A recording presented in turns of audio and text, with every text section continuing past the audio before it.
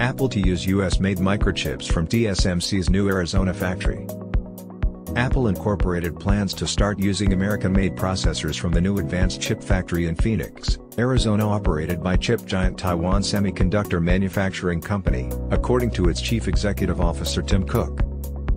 At an event in the factory in Arizona, which was attended by U.S. President Joe Biden, it was also announced that TSMC will invest $40 billion in the new factory, where chip companies AMD and Nvidia will also be first customers.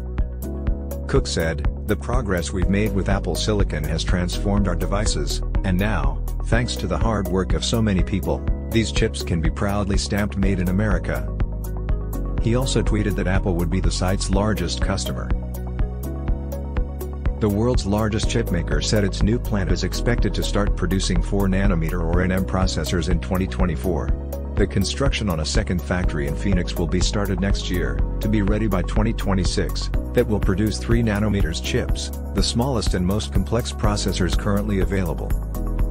TSMC expects the two factories in Arizona to produce more than 600,000 wafers annually by 2026, which, according to White House officials, will be enough to meet the entire U.S. demand for advanced chips.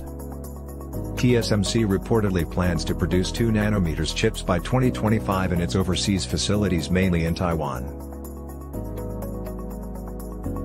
At present, TSMC produces the most advanced processors, including the chips in Apple's latest iPhones, iPads and Macs.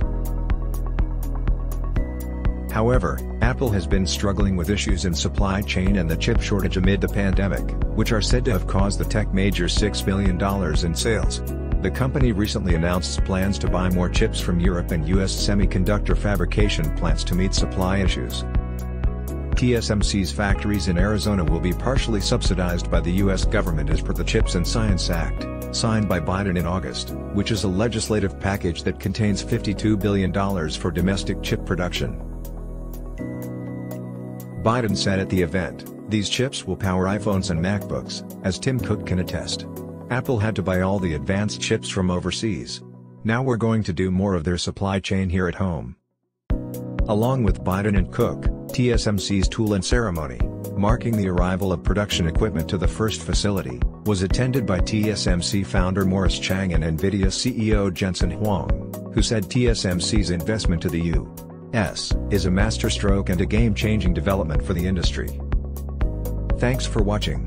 If you like this video, please consider a like, share, and subscribe.